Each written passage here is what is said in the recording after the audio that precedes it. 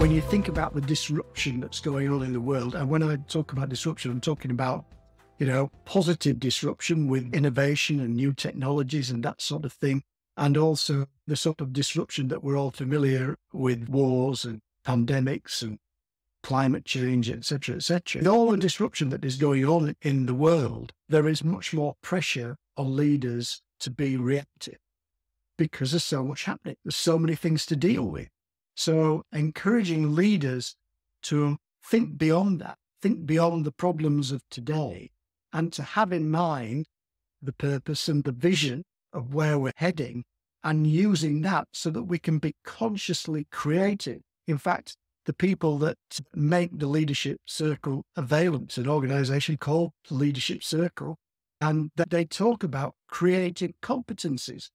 Well, what does the creative refer to? It's creating those conditions. It's all here. That's what leaders are doing, is they're consciously creating the conditions for success. And the way they get hijacked is by moving into reactive mode, which is dealing with the problems of the day. If you deal with the problems of the day and don't lift your eyes above the horizon to see the direction that you're traveling in, well, guess what? You'll end up in a different place.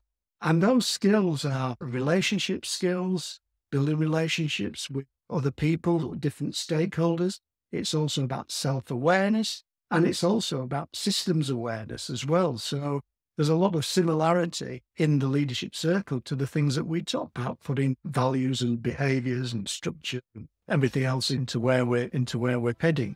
But it's a fabulous instrument for getting some concrete data and 360-degree appraisal data about how a leader shows up so that they can be consciously developmental in their career.